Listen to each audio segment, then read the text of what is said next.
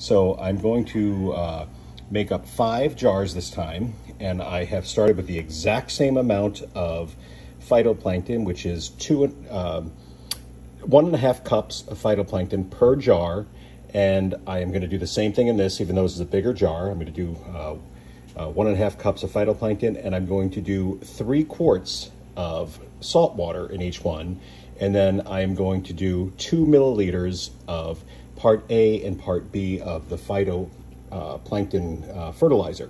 So I'm going to have that in there, and I'm going to start this today. This is the fertilizer I'm going to use. Is the Fritz Pro Aquatics Part A and Part B algae food. I got this on Amazon. I think it was fairly cheap, maybe $24 for the 2 bottles.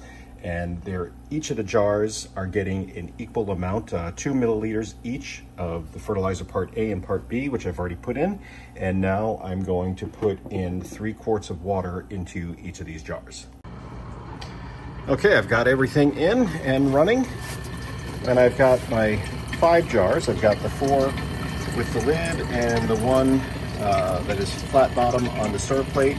4 with the lids all got bubblers on them. I've got 4 different bubblers going. So each one of them have their own power supply.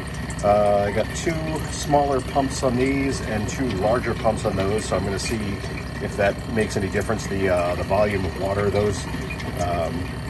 one's bubbling pretty fast. The one in the back is kind of slow, and those 2 are fairly fast over there. But I want to see if that makes any difference as well. So I'm going to let this go. It's going to be about a week to 8 days, and we'll see how it goes. But right now they're all even in color, as even as I could get them. They all have 3 quarts of water and 1.5 cups of phytoplankton, all from the same source. So they're starting as even as I can get them, and we'll see how it goes in about a week.